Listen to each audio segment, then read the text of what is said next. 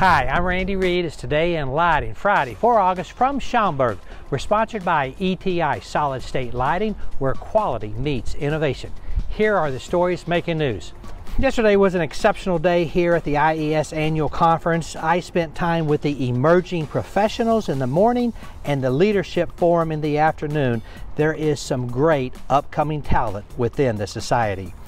Earlier this week, penalties for manufacturers and retailers selling lamps below 45 lumens per watt were enforced by the U.S. administration. But not all lamps are banned. Shirley Coyle lists which incandescent lamps are still allowed in her recent article on Edison Report. Wesco has released its second quarter 2023 results, showcasing a record-breaking net sales of $5.7 billion.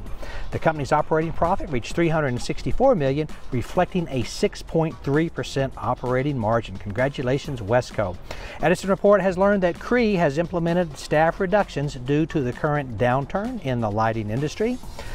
Join the exciting Lovers of Light game show at ArcLight Summit on 19 September, 6 p.m. Ron Steen and Dave Young will be the host. This interactive event features top designers debating lighting trends like light and health and dark sky designs. This is very exciting.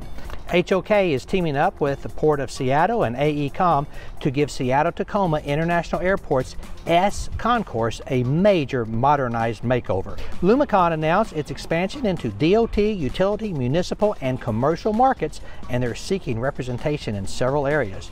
Yesterday, the Dow dropped 66 points, NASDAQ was down 13, Energy Focus gained 9%. That's it. Go light up the world. Have a great weekend. Pray for peace.